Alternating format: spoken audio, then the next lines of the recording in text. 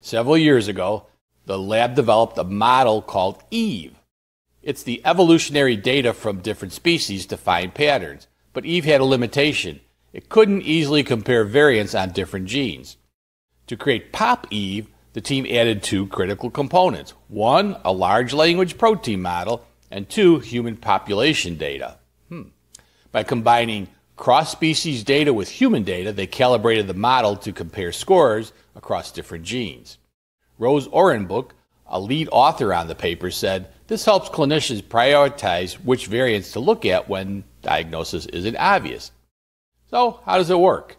The results are frankly astonishing. When they tested PopEve, it successfully distinguished between healthy controls and patients with severe developmental disorders. It could even determine if a variant has likely to cause death in childhood versus adulthood.